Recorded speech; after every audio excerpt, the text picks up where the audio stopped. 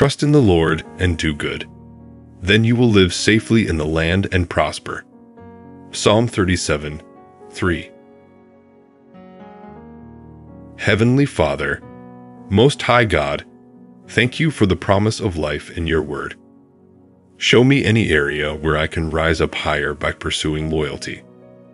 Help me, by your Spirit, to be more faithful and supportive to those around me.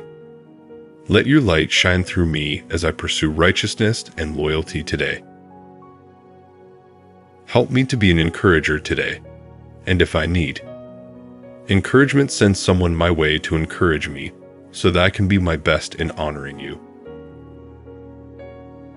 May I always be ready to share Christ's love and ready to encourage someone in their time of need. O God our Lord, some of us shrink from our life work, from those with whom we have to associate, from unwelcome toil and irksome tasks.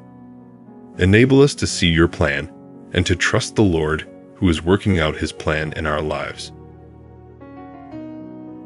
May the love of Christ constrain us no longer to live unto ourselves, but to the Lord Almighty.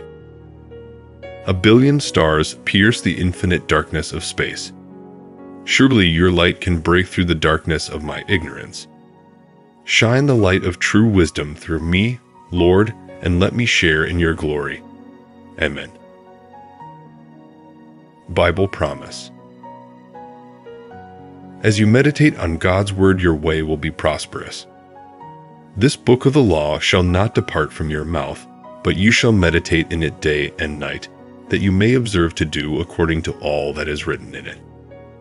For then you will make your way prosperous, and then you will have good success. Joshua 1:8. Prayer quote. The one concern of the devil is to keep Christians from praying.